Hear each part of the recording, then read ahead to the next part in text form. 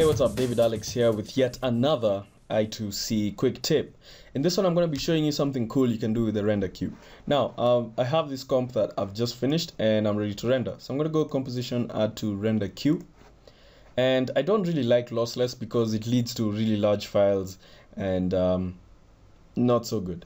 So I'm going to go ahead and make my own template. So I'll click on the lossless and change a few things here. First off, I'll just set it to QuickTime. I'll go to format options and choose something like PNG, okay, and I'm going to set it to RGBA, millions of colors, that's fine, audio stays off, okay.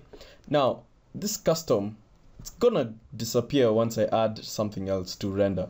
So if I come here to small runes, composition, add to render queue, you'll find now it's back to lossless. So if you want to set this up as your default, so to do that, just click on the down arrow and choose make template, and then you just type in something that you can easily refer to. So I'm going to call this QuickTime PNG RGBA no audio lossless. And that can quickly let me know, just by looking in here, I can know exactly what that is. Now I need to set this by default, so I'm going to click here, hold down Control and select that QuickTime PNG RGBA no audio lossless. When I click that once, you'll see up here it says default movie output set. So if I come here to small rules, composition, add to render queue, you'll find there it is, QuickTime PNG RGBA lossless.